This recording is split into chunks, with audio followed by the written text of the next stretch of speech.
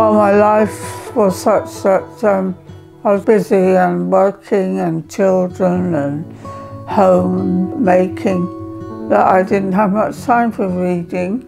And then in my second marriage, my husband was an avid reader, so I started to read, and then I joined a local book club, and that's when it really escalated.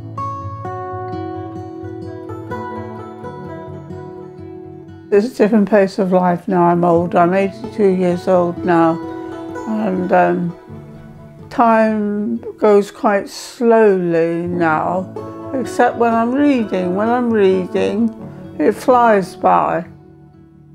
And I think to read, it keeps my mind active and keeps me alive, I think, really.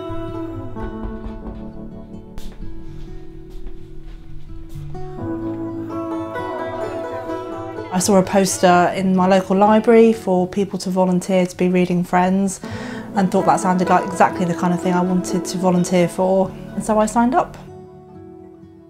It's a really social opportunity. I love it. I really enjoy my time with my reading friend, and for me personally, all my grandparents unfortunately are deceased, so I don't have any personal contact with the older generation anymore at all. So being able to come and meet regularly with somebody like Jenny is fantastic for me, because it really keeps me in touch with a part of our community that otherwise I wouldn't necessarily be in touch with. Now I don't drive and I'm not so mobile, and my friends are dying off, and both my husbands have died.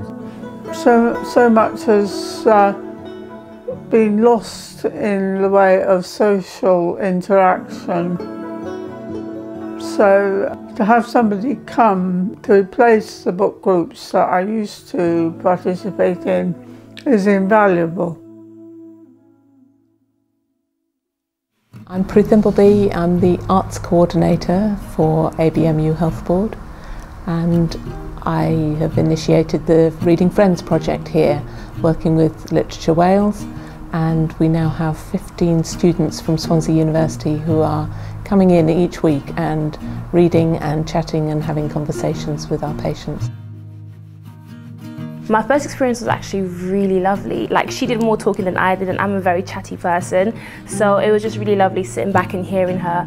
And when you listen to her, you could hear how much she really needed someone to talk to, how perhaps this was the only normal human interaction that she'd had in a while. So I think that was really fulfilling to, you know, provide that for her.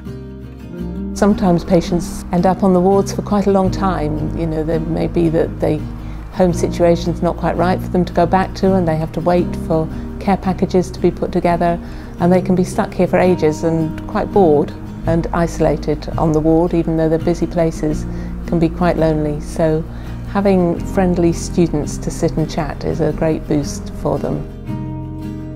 So it's not a complicated project, it's a really simple idea, so that once it's embedded, it could become really sustainable, and it could spread to other hospitals and other areas across Wales. Yn Llenyddiaeth Cymru, da ni'n grediniol fod y diwylliant a'r celfyddydau ac yn benodol llenyddiaeth yn gallu gwneud gwahaniaeth i fywydau pobl. A da ni wedi ymrwymo fel sefydliad i weithgareddau llesiant yn y celfyddydau. A mae Ffrindiau Darllen yn enghraifft wych o sut mae gweithgareddau llenyddol a darllen yn benodol a cyfeillio drwy Ffrindiau Darllen yn gallu cael effaith bositif ar fywydau pobl ac ar eu llesiant meddyliol a chorfforol nhw.